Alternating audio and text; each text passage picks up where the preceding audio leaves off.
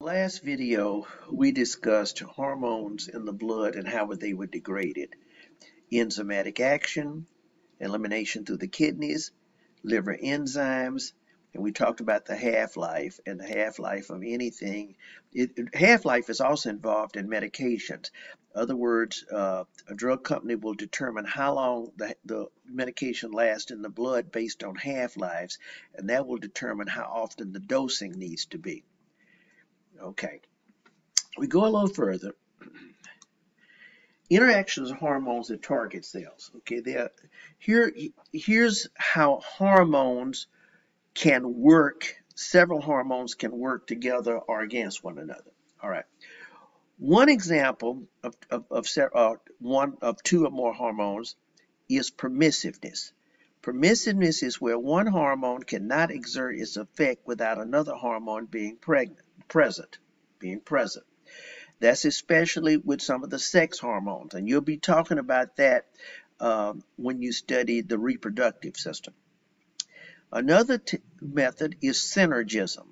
More than one hormone produces the same effect on the target cell. For example, glucagon and epinephrine both raise blood glucose level. Okay?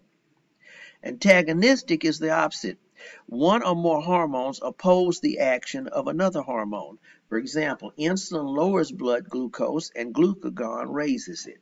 So these are ways hormones can work. Several hormones can work in conjunction. Okay. Control. Now we're looking at control of hormone release. Blood levels of hormones are controlled by negative feedback systems. Remember we talked about negative feedback in ANP1. Vary only within a narrow range. Hormones are synthesized and released in response of humoral stimuli, neural stimuli, and hormonal stimuli. So let's look at that. Okay. Humeral. It comes from the Latin word humor, like vapor or moisture of body fluids. Things that emanate within the body fluids. So change in blood levels of ions and nutrients directly stimulate certain hormones. For example, calcium in the blood can cause the parathyroid gland to secrete PTH.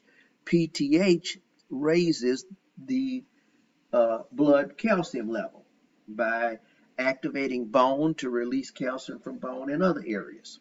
Okay? But what stimulated it?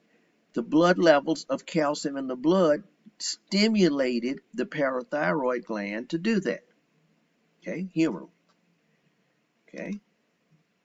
So the capillary blood contains low calcium, which stimulates to release parathyroid hormone from the parathyroid glands. They ride the back of the thyroid gland. That's why they're called the parathyroid glands. And they will go in and they can cause osteoclasts to act, which would eat into bone and release calcium. They can also cause urine retention in the kidney of calcium, so not as much is urinated out. Increase absorption of calcium from the intestine, so not much is passed in the feces. So again, to raise the calcium. But how did the parathyroid gland know how to know? Is because of the humoral effect. Okay, let's go further. Neural stimuli. Nerves, let's say, nerves can come in and for example, the adrenal medulla here makes epinephrine. It's a catecholamine because it has a catechol ring, something to study in my biochemistry in ANP1. But the adrenal medulla makes epinephrine. Epinephrine is a hormone. Norepinephrine is a neurotransmitter. Epinephrine is a hormone. Norepinephrine is a neurotransmitter. However, they both are made from tyrosine. Tyrosine, as a precursor, which is one of your amino acids, has a catechol ring. And everything made from that will be a catecholamine. Mike, what else is made from that? Dopamine. Dopamine also is a catecholamine. But one way to get the adrenal the adrenal medulla to release would be preganglionic fibers from the sympathetic nervous system would directly synapse on the chromaffin cells. Here we go. The chromaffin cells within the medulla of the adrenal gland. And the chromaffin cells then would release epinephrine. So the sympathetic nervous system would stimulate the adrenal medulla to secrete catecholamines, primarily epinephrine. Now, it can also secrete some norepinephrine because norepinephrine is a precursor to epinephrine. Norepinephrine, the NOR, means it does not have the methyl group added. When the methyl group, CH3, is enzymatically added to norepinephrine, it becomes epinephrine. But you know the other name for epinephrine, because it comes from the adrenal gland, is called adrenaline. Okay? All right. So that's my neural stimuli. Hormonal stimuli. Hormones stimulate other endocrine glands to release their hormones. These are called trophic hormones. A trophic hormone, by definition, is a hormone released from one endocrine gland that can go to another endocrine gland and make it release hormone. Hypothalamic hormones stimulate the release of most anterior pituitary hormones. Hypothalamic hormones increase. So, in other words, the hypothalamus would send down a hormone from the hypothalamus that would cause the anterior pituitary to release a hormone.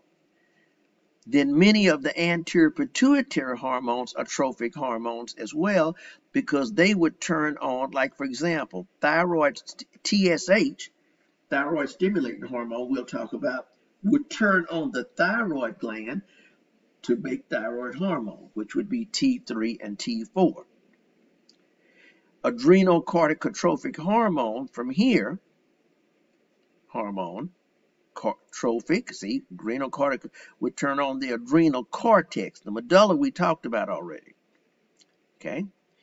So, in other words, anterior pituitary hormones stimulate target tissues to secrete still more hormones called trophic hormones. Okay? So, we'll go further here. All right. Here's pituitary, LH and FSH, so the hypothalamus will secrete gonadotrophin releasing hormone. A lot of discussion will be on this in the reproductive section you'll study.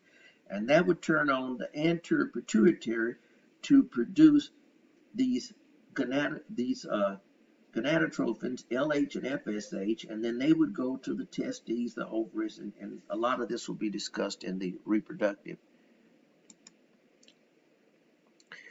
The nervous system modifies the stimulation of endocrine glands and their negative effect. Under severe stress, the hypothalamus and symphysis are activated. As a result, blood glucose levels rise.